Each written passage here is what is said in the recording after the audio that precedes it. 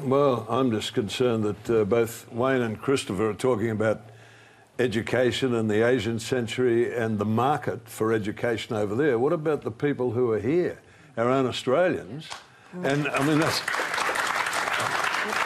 I'm concerned that educated Australians will be working for tips like they are in America with BAs, and they've been to university, but there are no jobs around.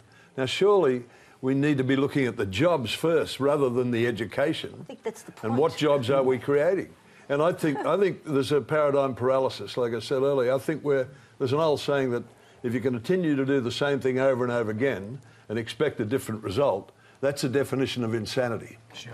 And I think when we are driven by the abacus and not by the morals and values of the community, then it becomes an economic exercise. And I think we need to get back to the humanity and just start to look at how the lifestyle and quality of life is impacted upon Australians today when they're looking down the barrel of no education and no work.